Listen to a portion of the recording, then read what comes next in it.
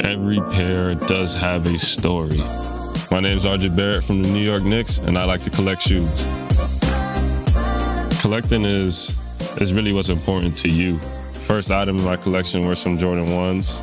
As a kid, everybody wants J's, and all my friends were jealous. My brother ended up stealing them from me. I found them in his closet, and he wore them, and they were all dirty. And I was upset, but I mean, that's what little brothers are for, you know.